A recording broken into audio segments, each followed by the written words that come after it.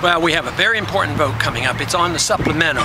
It's an outrageous bill because they call it all emergency funding. It's up to $187 billion. They're doing it off budget in order to avoid all the budgetary rules.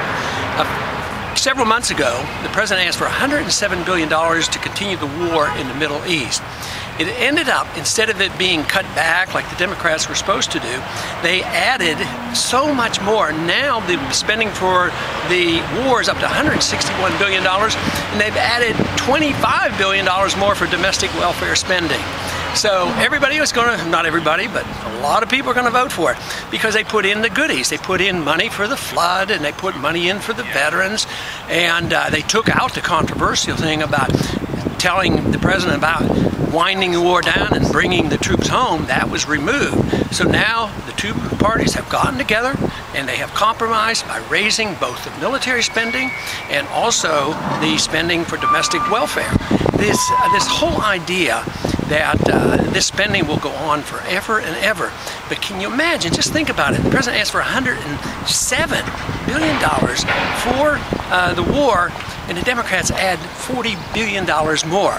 So this process really just can't continue because it's going to bankrupt our country.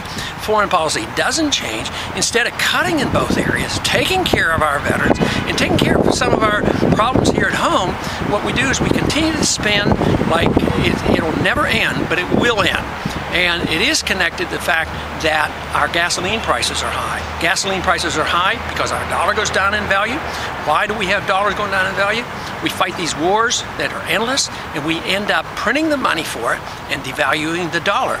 At the same time, the disruption of these wars in the Middle East causes a fear factor to be put into it. A risk is involved, and the whole threat that we might invade Iran makes it so that that the price of oil will continue to go up.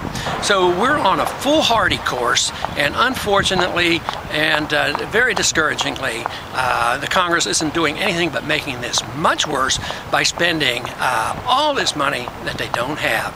Tragically, it's a mess. I will assure you that I will be voting no.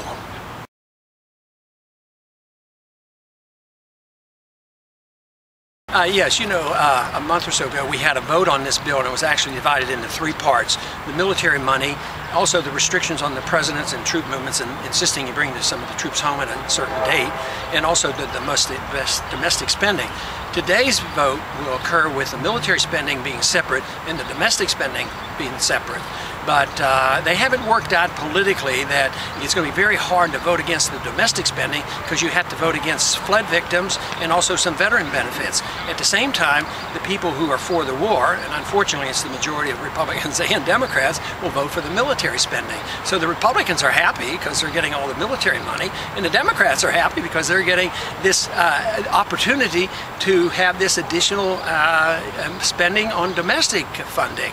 So it's just the way Washington works. Instead of doing the right things, they get together and everybody gets what they want. Totally irresponsible because they just don't have the money there. The taxes won't go up, fortunately, but they'll borrow more money, and they're going to send the bills to the Federal Reserve. The Federal Reserve is just going to print this money, and the process goes on. It's going to go on until we have a financial crisis and a dollar crisis, and unfortunately I'm afraid that time is approaching rather quickly.